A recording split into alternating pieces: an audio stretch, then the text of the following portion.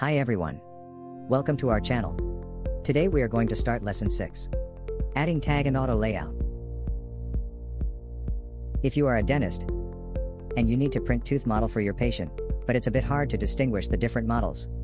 Is it difficult for us to carve an ID on models? Or should we modeling a new parts? Actually, it's quite simple. CHITUBOX adding tag function is able to help you solve this problem. Also, you can customize the fonts, sizes and grades of the concave convex. After tagging these models, it is able to help us distinguish and classify them. How to add tag for your model? Open your CHITUBOX Pro, select Prepare in the menu bar, click Add Tag button, then you will see the setup window pop up. Now, you are able to customize the fonts, sizes, depth and the place you want to add for the model and input text. Click Apply, then drag the text on the model, positioning it, then it's done. Let me explain the details of each setting. Number 1.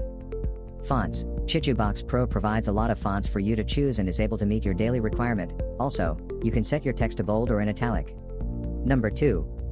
Size. This helps you set your text size freely. Suggest you not set your tag too large, to avoid the situation that the tag may reach out the model itself. You can add the tag on the model or on the printer's platform. It's up to you. If you choose to add the tag on the platform, and choose convex option, the text will be hollowed out eventually. Concave convex, choose the way you want the tag be presented. Number 3. Depth.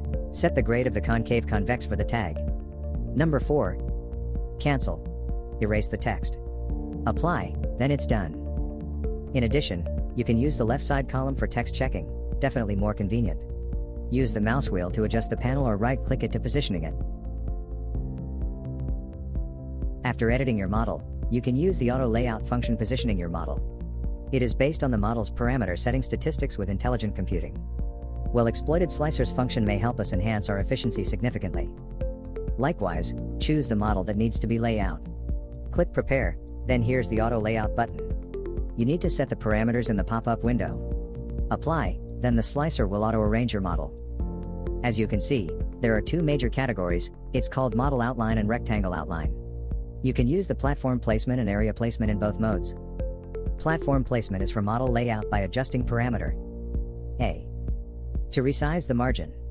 In this situation, the margin is equal, and the area you are choosing will always stay in the middle area. Area placement is for model layout by adjusting parameter A, B, C, and D. That means you will able to choose the area you want to place your model. And it's visible when you editing the value. Model spacing is for model layout by adjusting the distance between models. In order to avoid the situation that would cause the models stick together because of the space shortage.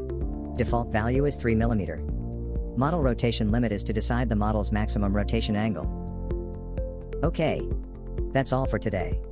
I hope you all enjoyed the video and learned something useful.